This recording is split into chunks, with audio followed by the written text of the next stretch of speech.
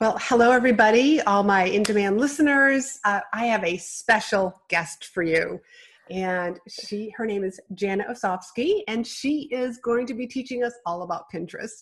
She's actually a marketing expert and Pinterest specialist for online coaches, course creators, and service providers. She got her start back in the online world back in 2016 as a virtual assistant, and that was something that I didn't know about, my friend. Upon discovering that a client of hers was leveraging Pinterest to get leads and sell her services, Jana went all in on this platform, and she has since developed a specialization in Pinterest marketing for lead generation. And Lord knows all of us online business people need lead generation. So now she helps her clients and students automate list growth so that they can automate a steady stream of targeted leads for their courses, their programs, and set themselves up for a long-term business success. And yes, she does all of that with Pinterest. She is on a mission to spread the word, which is when set up properly, Pinterest can attract your soulmate clients with a small investment of time each month. I don't know about you guys, but I am so into this conversation. Jana, thank you and welcome. Thank you. Thank you for having me. That was a great introduction. So fun. You're welcome. I am available to take me to any places that you need to be introduced.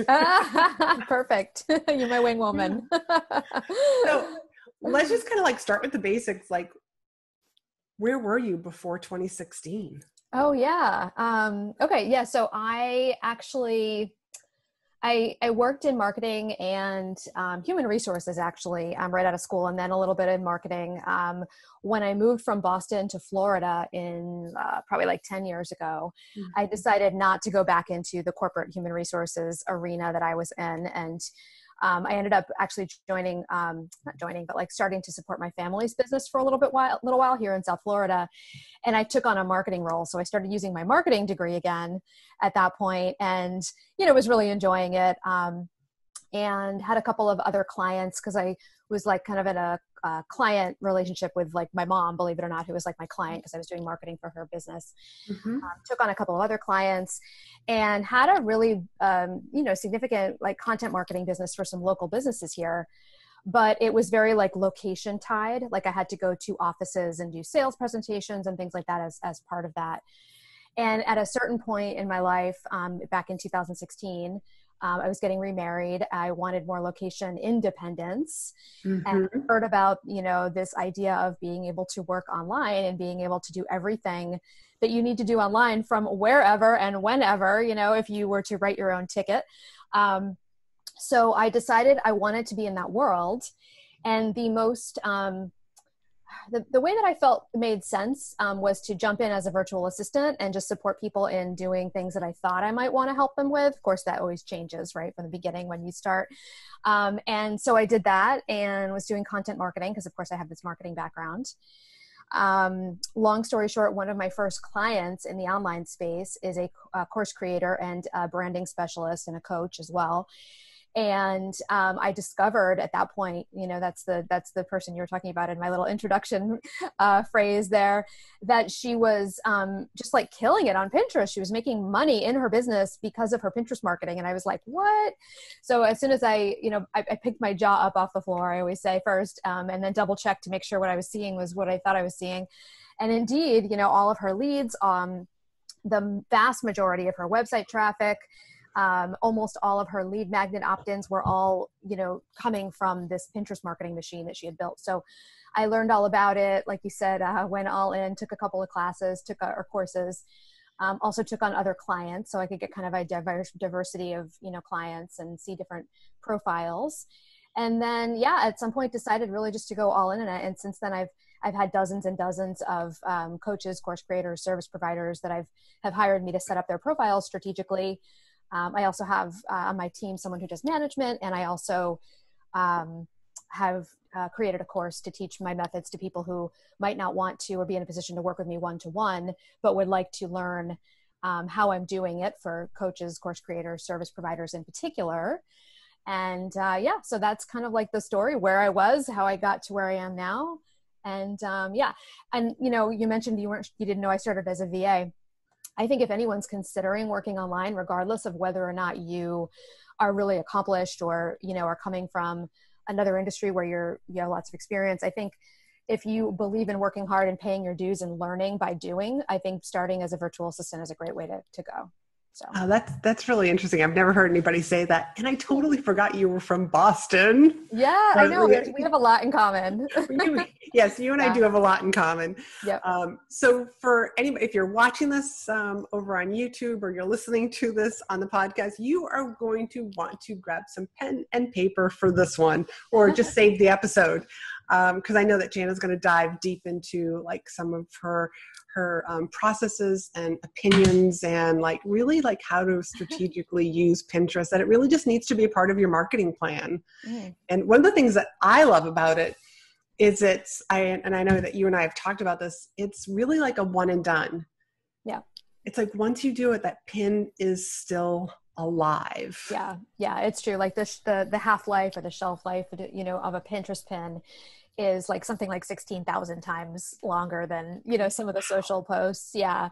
And that number is amazing, but it makes sense if you think about it. If you shift your thought process and realize that Pinterest is actually a search and discovery engine, and it's a lot more like YouTube and even Google than it is like Instagram or Facebook or LinkedIn or Twitter. And once people kind of make that shift and they get it and it clicks, then they start to understand how Pinterest marketing works and why you'd want to be there and what the benefits of it are. And it is very low maintenance compared to social media. So for sure. I love that because I'm all about efficiency and things that are low maintenance. Yeah. And I kind of like have this imagery of, if you don't do Pinterest, you can either be like the hamster on the hamster wheel. No. Or you can just kind of like be the laid back hamster and watch the one that's on the hamster wheel. Yeah. And I think Pinterest fits into the big picture in that way, in the sense that I think that there are kind of like two different models out there. And obviously this is probably a gross oversimplification, but I see kind of people falling into two categories. You're either kind of in more of the masculine, where you're out looking for clients, finding clients. And there's nothing wrong with that, by the way. Maybe sending direct messages, being very, what people call organic about going after your leads. And then the other sort of camp that I sometimes see is this attraction marketing camp. And that's the one I personally am in. And again, I don't think that one is better than the other. I just know for me, I want to be an attraction marketer. I want to have my system set up and have people be attracted to me based on what they know I can help with and my content and things like that. And I want to have systems in place so that when they are attracted to me, they know what to do. They know what the next steps are. Pinterest is really serves people in that second camp best, because it's all about bringing new people, attracting new people to, your marketing systems. So yeah, I just got off on a little tangent, but I kind of see the duality there. And I think it's an interesting one. I'm always kind of observing that duality out there in our little coaching world. And I don't think I've heard anybody say attraction marketing, but like, and just like listening to you, that's exactly what Pinterest is. It really is. Do you either want to go out there and go try to get the leads, or do you want them to just come to you naturally? Yeah. Yeah, definitely. I mean, I always think that once you get a certain level of clarity in your business about who you serve and how you help them and the results and things like that, you need something to sell that you're very clear on. You need to have a way for people to pay you, obviously.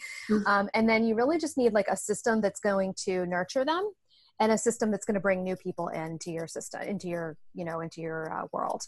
So Pinterest, a lot of people, they when they first think about Pinterest, they think of it like Instagram because it's visually beautiful, or like Facebook, and they think, okay, well, how can I nurture people on Pinterest and get them to build a relationship with me and build that like, know, and trust?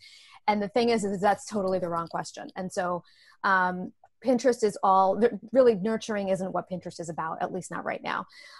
It is about attracting new people to your content, and new people who wouldn't have seen it otherwise, because it's a search engine. So it's about people who are already searching for the things that you help with, and the things that you teach in your content, the things that you offer through your paid offers and your free offers. about those people searching for those things and finding you when they search. So in that way, again, it's a lot more like Google. And if you can think about it more like that, you can start to understand that that's the role that Pinterest marketing plays in your marketing system. It's bringing new people and attracting new people who otherwise never would have found you, but we're already looking for you, which is the powerful part. You know. So you bring up something interesting, and I heard you mention this before about keywords. So, and I know that keywords are like critical with Google and Pinterest. So can you use the same keywords on Google that you would in Pinterest? Yeah, that's a really good question. And the answer is yes and no. On one hand, it's a great place to start. So if I have a client or a student of my course who already has a list that they know they've researched for their Google search engine marketing, SEO. And by the way, this same thing could be true for YouTube. So if you've done some YouTube research, that's another great place to start. However, the ecosystems, if you will, are exclusive to each other, right? I mean, or they're not the same. They're separate. So I can see that. Right. So you do have to do some Pinterest specific keyword research in order to find out what people are searching for on Pinterest. And although Pinterest is vast, there are I think it's 8 billion ideas a day or something crazy like that that are posted there, and 400 million active monthly users now. It's growing really, really fast, by the way. It's, even though it is very big, it's not as big as Google, right? Because Google is the whole internet. And the intention behind searching on Pinterest is a little bit different than it is on Google. So for all of those reasons, you could take that list that you have and you could start with that, but you want to use that as a jumping off point and still do some specific keyword research that's specific to the Pinterest ecosystem. And are the keywords different just because the people on Google are different than the people on Pinterest? Yeah. So those, as you mentioned, it's the yes and the no answer, being a great place to start from Google so that you would actually get searches so that we can pull people into Pinterest, but then to be very strategic about your keywords over in Pinterest based on your user.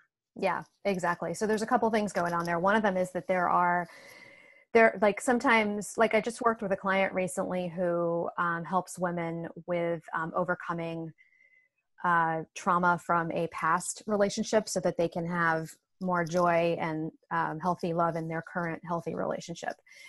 And hopefully I can come up with the example for this because I didn't prepare it, but there were several things that she was looking to rank for on Google that were just too specific to be able to rank for on Pinterest, not rank for, but too specific to go all in on Pinterest, because Pinterest is a smaller ecosystem. So we kind of had to back up and say, okay, this is what you were trying to rank for on Google, because on Google, there's also this idea of trying to rank for keywords that you reasonably can based on search volume. But the search volume is exactly what's different on Pinterest than on Google, because the search volume on Google because it's so vast, is much more of an issue. Over on Pinterest, I feel like I'm getting in the weeds here. Over on Pinterest, you can be more general and have a better chance of ranking and getting discovered by people than you could over on Google.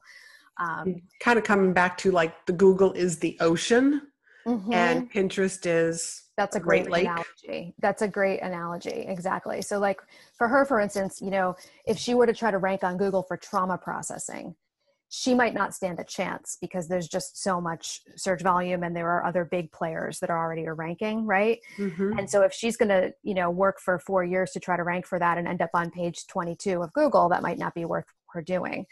But over on Pinterest, that actually absolutely was a phrase that we worked into her keyword plan for Pinterest, because it's a smaller ecosystem and that is general enough but specific enough so that it's going to attract the right people to her Pinterest profile.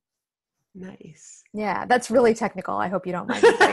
We're getting a little nerdy here. Smart girls are getting a little nerdy. So let's kind of go basic then. Let's say either somebody's not present on Pinterest, or they are, but they're not active. What are 3 things that you would say, here's what you got to do? Whether that's the behind the scenes, here's how you prepare to get onto Pinterest, or what do people need to, need to have in place in order to basically leverage Pinterest? Yeah. So for me, it really comes down to, it is three things, which kind of coincide with my framework. So the first one is the keywords. So you want to be clear about who it is that you want to be in front of on Pinterest, which sounds easy, but sometimes it takes a little bit of intentional thought, right? Into thinking, okay, exactly who is this woman that I want to get in front of on Pinterest? What is she searching for around the things I teach about? And then researching those and developing a keyword plan. So that's going to be the first thing. The second thing is going to be to nail your visuals. You really want to make sure that your Pinterest pins themselves, the visuals, are going to do two things. You want them to stop the scroll, because there's a scroll going on, just like in any, other microcosm in our world, right? Everyone's attention is all over the place. And think about if you're a Pinterest user, you're scrolling through, something needs to grab your attention, and there are certain techniques you can use to do that. And then the second thing your pin needs to do is to let them know they're in the right place and incent them to click through to your content, because you want them to come off Pinterest and get over to your website or to your content. So that is really, those are the two first pieces, would be to really nail your keyword plan, because nothing else works without it. And then to nail your visuals, because you need to catch people's attention and get them to do what you want them to do. And that's what the visuals are there to do. And then the third thing is to have like to plan out a workflow that you can easily do every month. So that you can, the workflow I teach is once per month. You sit down, you do all your Pinterest things, and then you set it and you forget it until the next month. I'm just going to interrupt you there, because that just blows my mind. It's good. It's good. Once a month, because, like I said in the beginning, I'm all about efficiency and repurposing. So when I was actually also on your blog, reading about that also about, cool. it's just here's what you can do with just like a small amount of time, and seriously small amount of time once a month, and just set everything up. Yeah, exactly. And I always encourage people to do it that way, because for my people, coaches, course creators, service providers, Pinterest needs to be something that you fit into your marketing plan, and it needs to be sustainable for you, because it's not a fast thing, which we could talk about, but you need to be able to be consistent about it every month. And the only way for that is that's going to work when you have clients to take care of and other marketing channels to deal with. And, not to mention your life, right? Yeah. The only way that's going to happen is if you have a small period of time and you know exactly what you're going to do, and you have a checklist of things to do, and you go through and you take care of them and do them and set it and forget it till the next month. So that's the approach that I teach. And it's really important, so that you'll be able to get, put the work in now and reap the rewards. Otherwise you'll abandon it, because it'll be, it'll be too time consuming or whatever. Right. So I'd say those are really the three things. It's nailing the keyword plan, getting your visuals on point, and then having that easy workflow for yourself, so that you know exactly what to do. Or you can develop a workflow and delegate it. It's very easy to delegate it once it's set up strategically too. Nice. And that blog article, that couple that I read, was all about like templates, like over in Canva, and just have all of this stuff like ready to go to duplicate. Yeah, exactly. Having it ready and easy. It's got to be easy. Otherwise you're not going to do it. So, right.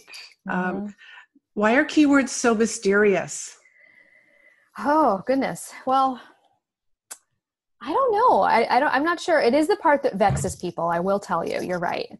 And I've never quite figured out if it's because it's boring to some people, or if it's because it requires a certain amount of clarity around who your ideal person is. And sometimes people get in their heads a little bit about that. I'm not really sure exactly why. To me, it's not mysterious. To me, I know how it works, and I just have this ability to understand how to get into people's head and think about their search intent.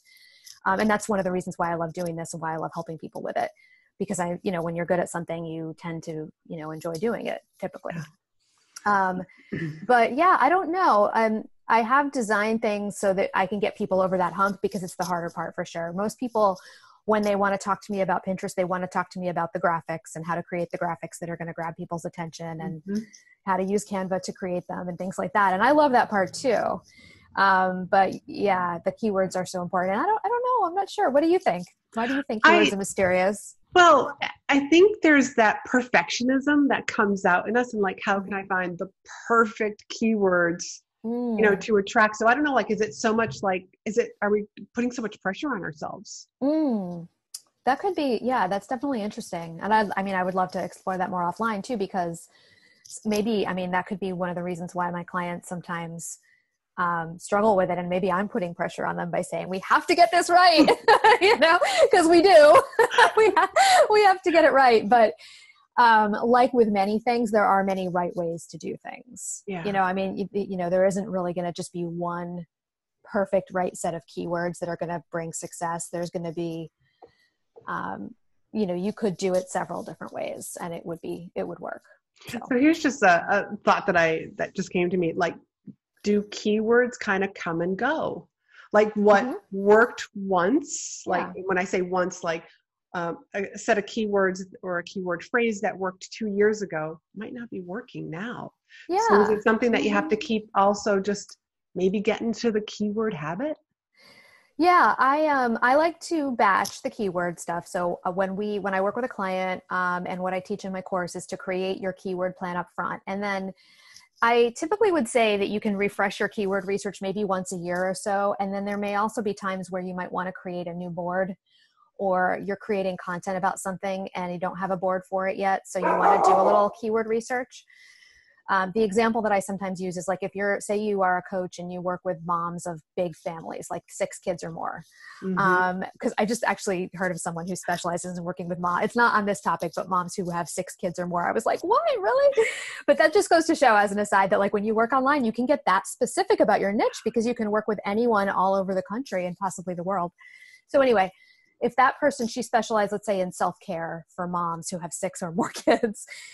And so all of her boards, when she creates her account in the beginning, strategically are, about self-care and morning routines and evening routines and things having to do with self-care. And then maybe 9 months into her Pinterest journey, she decides to she writes a blog post about body image and how working on your own body image can make you a better role model for your children, She might want to create a new board called body image, or a new board called, self-worth or something like that, because her blog posts fit more squarely on those. So she's not going out into left field and creating content about something that's not related to what she does, but she does want to have some more specific boards. So if that were the case, then she might want to do a little more keyword research then, using the same methods that I taught her, in the beginning, but with this new kind of angle on things, right? The body image angle, to find out what people are searching for around body image, or more specifically, what moms are searching for around body image, Yeah. So it's like you're saying, like, she hasn't gone too far out on a tangent. It's very related to what she's talking about. Grab people in with those new keywords to that board, right? Which will then hopefully bring them to her whole world. Yeah.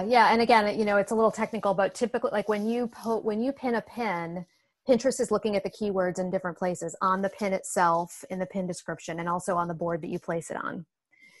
So that's where having boards that are properly keyworded and properly planned out, if you will, can be really helpful in, number one, getting in front of more people, getting your reach bigger.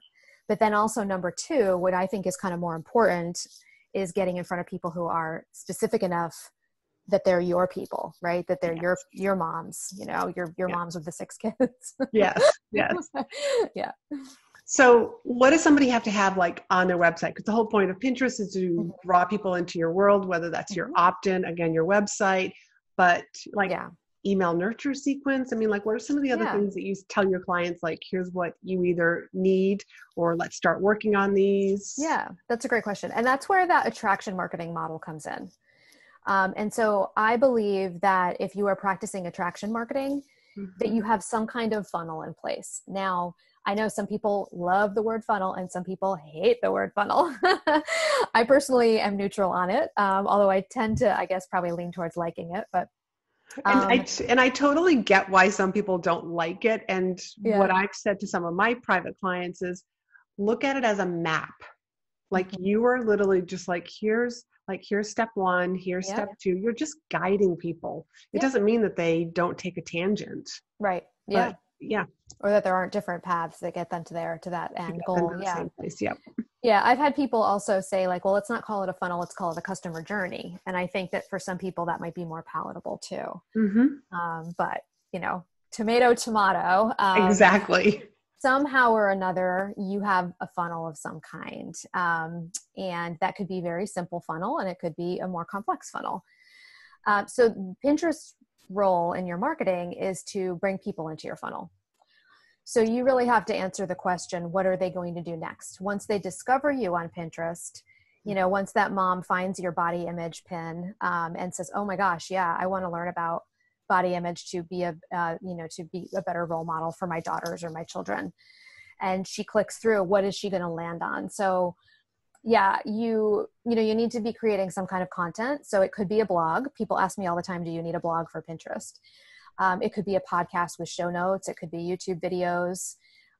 There needs to be a way for people to, because remember, you have to remember too, that with Pinterest, one of the things we love about it is that it's often people who are finding you who've never met you before or don't even know about you. Right. They're not already in your Facebook group. They haven't already followed you on Instagram. So you truly are a brand new stranger to them. Mm-hmm. So when they land on that piece of content that you want them to, or whatever that is, that's where your customer journey or your funnel takes over. So you're probably, I'm not a funnel expert, although I feel sometimes like I've gotten to that point, but you're probably going to need a way to hook them in, right? Like a freebie or something so that you can get there, have them not just get over to your website, but also raise their hand and say, yes, I'm interested. Here's my email, so that you can start to create that relationship with them where you can, email them regularly. You could invite them in an email over to your Facebook group. You could reach out to them directly if that's part of the way that your funnel works, depending on what your offers are and what your model is. In some way or another, you'd like to be able to do that. A newer strategy too, a lot of people are talking about this these days, is when someone lands on your blog post or your vlog with your embedded YouTube video or your podcast show notes, you can pixel them with your Facebook pixel, right? Or your Pinterest tag, or whatever platform you're retargeting them with, and retarget them through ads too. So that's obviously like a advanced strategy. But to answer your question in a very long, drawn out way, my mother-in-law always says, to make a long story longer. And then she proceeds with her story. I feel like that right now. You're going to need to create some content. So whether you love creating videos, whether you love creating blog posts, podcast episodes, there's going to need to be something that's going to be able to nurture them, hook them in, get them to raise their hand and say, here's my email, let's stay in touch somehow. Yeah. Yeah. And I'm just thinking like, oh yeah. And you could even do that pixel without doing the ads quite yet. It's not like you have to be like ready for Facebook ads with what Jana just said. I mean, you literally can be just pixeling people so that you're gathering all of that information right now. Right. And yeah.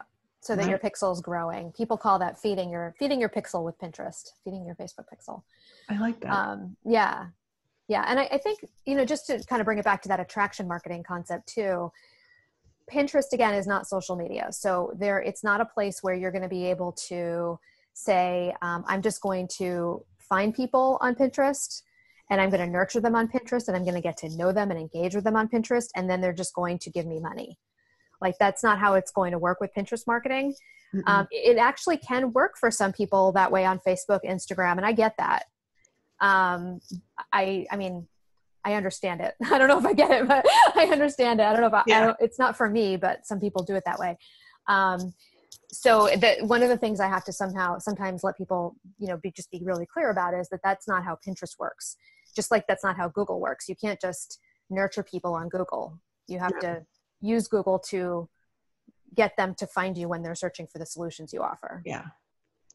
And then bring them into your world so that you can extend a hand and say, hi, it's nice to meet you. Yeah. Well, this has been great. Thank you, Jana, for like all of this information. And I don't know about you guys, but I know that I'm so interested in Pinterest because I'm all about efficiency and one and done. And when Jana said you can set this up in a small amount of time, I was like, I knew that I had to have her. Like my listeners need to hear all this information. But I want you to know that Jana has a course, a DIY course, for those of you who are either haven't started with Pinterest or you're wondering, how do I even get started? Can you tell us more about that? Sure. Yeah, absolutely. It's called Pinterest with Purpose. And I created it specifically for online coaches, course creators, service providers. So there are other people, other types of industries and businesses that do really well with Pinterest marketing, people who own Etsy stores and create products, and people who are really prolific food bloggers blogging, 3-4 times a week and making money on ads and things like that. But that is not who I wanted to teach Pinterest for. I wanted to teach coaches, service providers, how they can use Pinterest as an attraction marketing tool in their tool belt. So I created the course specifically for that group to teach the methods that I had been developing and testing and refining with my one-to-one clients for the last 4 years. Well, at that point, when I built it for the first time, it was 3 years. I've updated it a few times, but so it's specifically for that group.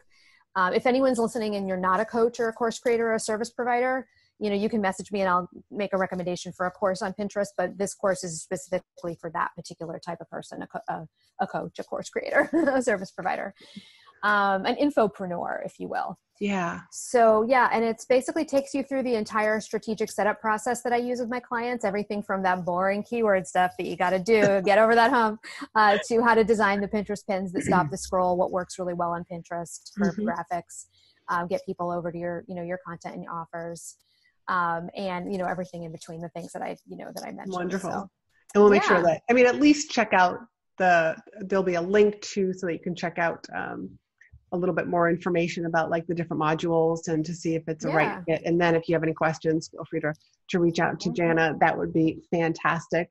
Yeah. But she also has something, a free gift for anybody. Yes, you want to tell us about that? Yeah, if you're just wanting to kind of dip your toe in and get started the fast way, and not worry too much yet about the keyword strategy, but you do want to do a few things to kind of get the momentum going and get your profile and kind of claim your space on Pinterest, so that when you're ready, you can really get the best benefit from it. I have a checklist, which is a quick start checklist. So it gives you the 5 steps to take to just get your profile visually optimized and branded. And so you can kind of claim your space and be official there. And so you can grab that one. And it's my Pinterest checklist, quick start checklist. So it's at janaomedia.com/Pinterest checklist, all one word, no dashes. And that will be in the show notes as well, so that you don't have to be like wondering, like, how do you spell that? Yeah, what? Yeah, it's amazing how many people misspell Pinterest, actually, now that you mentioned that. But guilty of that. I hear Pinterest a lot. Yeah. And so that's free. So it's a really great place to start. And it's just something that I have cooked up for people who just want to, get started the easy way and dip their toe in. So that's wonderful. Thank you so much. This has been so valuable, and lots of really good tips and things to think about when setting up your Pinterest and how to optimize it and just make Pinterest work for you. Yeah. Thank you so much, Jana. You're so welcome. Thank you for having me. This was fun. And I'll see you guys next time.